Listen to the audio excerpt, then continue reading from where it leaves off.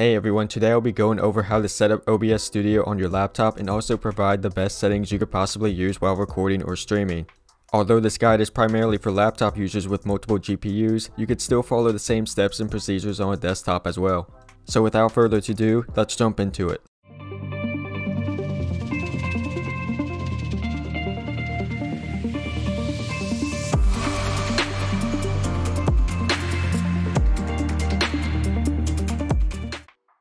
Starting off, if you have not done so already, go ahead and download OBS Studio from obsproject.com.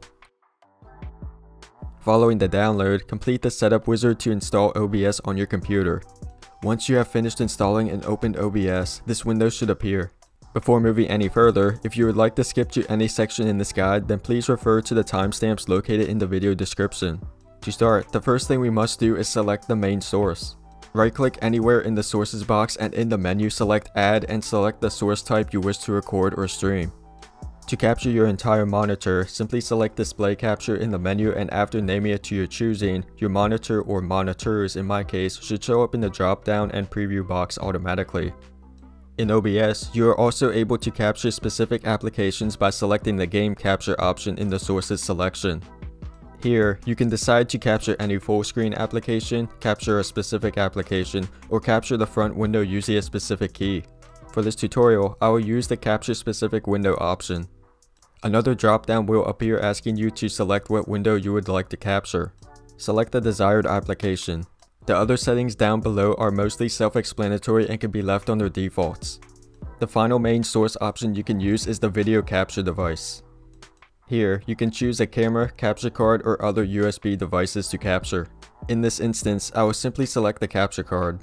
For the other settings below, you'll want to select Custom under the Resolution or FPS type dropdown. Under Resolution, select the capture resolution at which you want to record at. I will select 1080p for this capture card. Under FPS, simply select the amount of frames per second you want your video capture device to be captured in. I will set this to the maximum, which is 60. The video format and other settings below can be left at their defaults. Once you have selected the main source that you want to use, you can then add secondary sources such as an image overlay. To add an image overlay, simply add an image source, name it whatever you'd like, and select the image or overlay that you would like to use.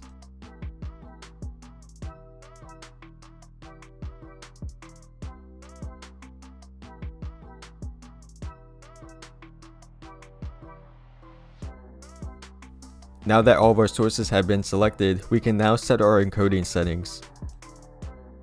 Select the settings button and head over to the video tab first.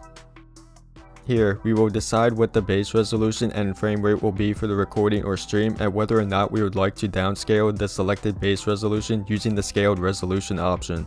It is ideal to have your base resolution and frame rate to be the same as your selected main source resolution and frame rate. For instance, if I want to record a game console from a capture card that is set to 1080p 60fps, then the base resolution must be 1920 by 1080 and the common FPS value must be set to 60. If you would then like to downscale the captured sources from, let's say, 1080p to 720p, then you could simply change the output resolution to 1280 by 720, and that will give you a 720p video resolution output on your recording or stream.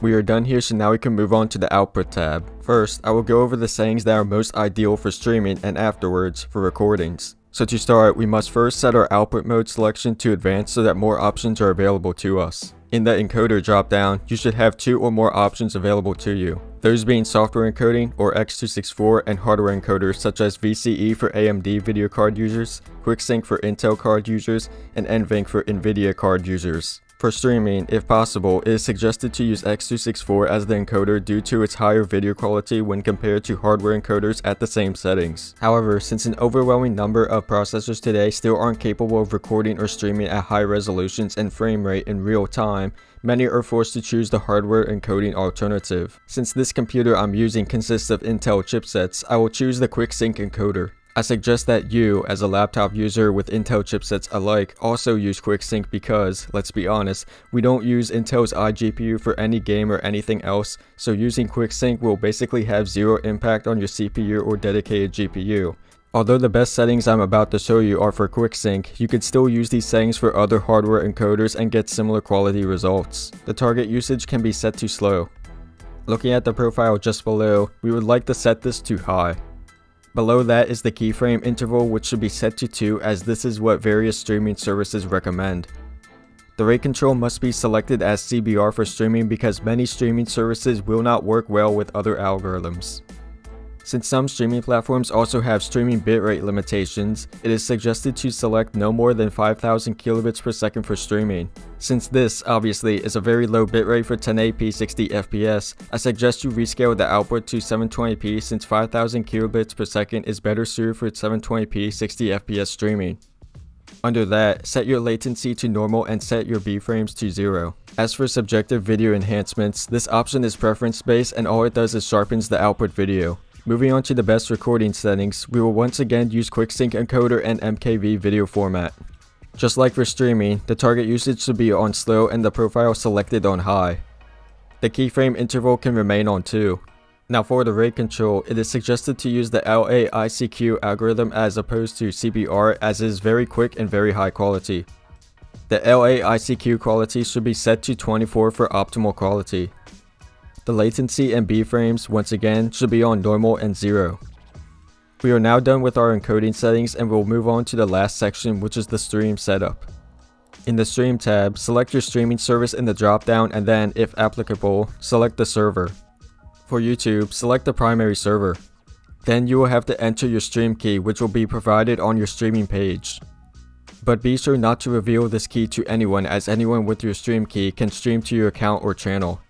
In this section, I will go over some troubleshooting tips that could help you solve the most common problems with OBS. If you get a black screen in the preview box when selecting the game or display capture source, then that means OBS is not running on the GPU that your monitor or game is running on. Nearly every gaming laptop or other high specification laptop will typically have an integrated GPU as well as a dedicated GPU. Since laptop hardware is designed to operate on batteries, your monitor by default will run on your iGPU to save power, and any game you are trying to capture will likely use your dedicated GPU. To overcome this issue, all you have to do is go to Settings, System, Display, then scroll all the way to the bottom and select Graphics Settings. Under Graphics Performance Preference, select the Browse button and find the main OBS executable file in your Program Files folder.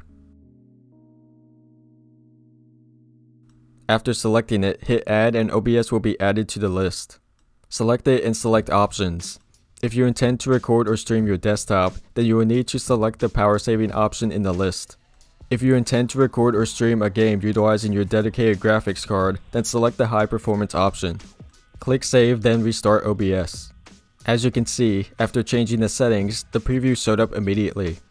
If the LAICQ option is not available to you when setting up the recording encoder settings shown before, then that means your CPU does not support the algorithm and so you will have to use the next best and most common alternative, CBR. For best quality, set the CBR bitrate to 30,000 kilobits per second. If your output recording appears to stutter a lot, then that means that the hardware or software encoder is being overloaded and you will either need to drop the resolution or frame rate in the video tab in OBS settings. And with all that being said, that's it. If this video was helpful, be sure to drop a like and subscribe to join DaGoose vlog to never miss a new upload. I'll catch you all later.